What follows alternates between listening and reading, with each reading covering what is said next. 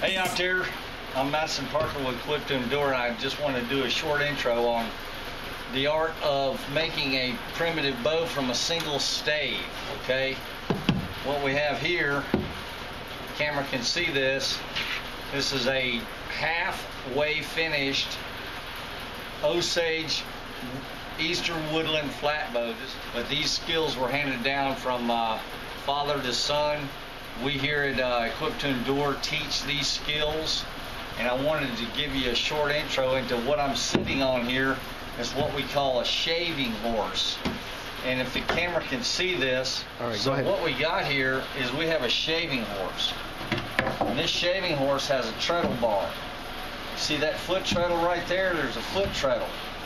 And what it does is when you mash down on it, it anchors that piece of wood in there so that you can shave with it. If the camera can see this, but anyway, you can see how this free floats, and it anchors like that. You see, and so that way I can take my draw knife and cut with it. But I wanted to show you, moving over here. This is my draw knife, and this is one of the starter draw knives I use for getting the rough part of the wood off. I get the rough shape with this, and then when I want to get the fine-tuned shape, I go to the smaller, tighter, sharper knives. Now, this is a good knife for starting. This is a good shaving horse, draw knife. And these draw knives, you won't be able to find these draw knives in a regular hardware store. These are specialty items, and you can find them at antique stores and things like that. But you can find them new if you look long enough. This is the one I'm using for getting the rough wood off. And what I have here is a almost finished Eastern Woodland flat bow made from Osage. And you can see I got a nice handle, and the risers are set in it, and the limbs are starting to be flat, but I haven't tapered anything off, and I could probably have this bow ready to shoot by dark, and it's probably late morning right now. Anyway, moving over to this. Now this is an Osage stave. Now this that I have in my hand is the same thing that this came from. Okay, this piece of wood right here came from the same tree. It's just that this piece of wood has had everything happen to it. We build into it, and this is the start. This is what it looks like when you split it off from the tree trunk. So I'm going to show you how I roughly, use this shaving horse that I'm sitting on to anchor my wood. I get my feet up on there, and there's virtually no way this cannot move. Anyway, so I just get this thing around here like this, start pulling wood.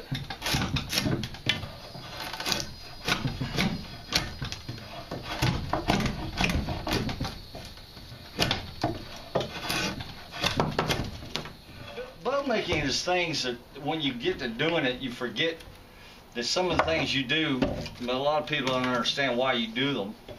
But I'm just basically roughing it out. I mean, I'm taking a single stave of wood and taking wood off of it until I get it to where it looks like this. And once I get it looking like this, then I can start fine-tuning it and making an actual bow from it. But to get from this to this, now you're talking some time and a lot of labor, a lot of work, but a lot of fun work. It's a craft. And basically I'm just pulling wood off this stave here. I lift this wood up and I get under it, and once I shift it like that, I get under it. Okay, now what I'll do is just pull this back like this, try and keep going.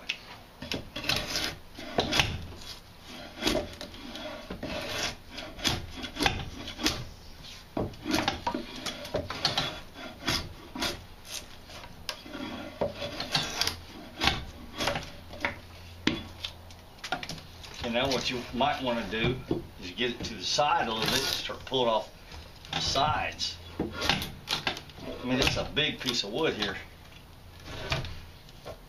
You're talking about a heck of a lot of work to build a bow. I mean, there's a lot of work in it, but it's tremendously rewarding, a lot of fun, and of course There's nothing like taking your own homemade or handmade bow that you cut the tree down, then putting a string on it, making your own arrows, and then going hunting with them. This is something a lot of people have forgotten about. I think modern society has completely put it on the bottom shelf, and most people don't want to expend that much effort to build a weapon to go hunt with.